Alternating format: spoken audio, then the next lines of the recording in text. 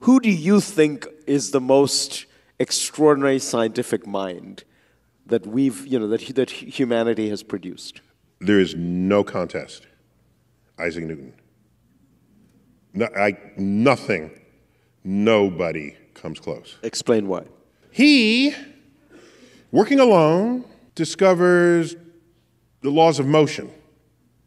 Then he discovers the law of gravity, universal law of gravitation. Oh, and then someone asked, Ike, or I don't know what they call him, Ike, why do your planets orbit in this shape, ellipses, ovals, rather than perfect circle? It's, I don't know, I'll get back to you. And he goes home, and he comes back, I finally have my answer. And they said, well, Isaac, how did you do that? Well, I had to invent integral and differential calculus to answer that question. He then discovers the laws of optics, deducing that white light is composed of colors, because you could take those same colors, recombine them, and get white light, which freaked out artists of the day. He does all of this. Then he turns 26.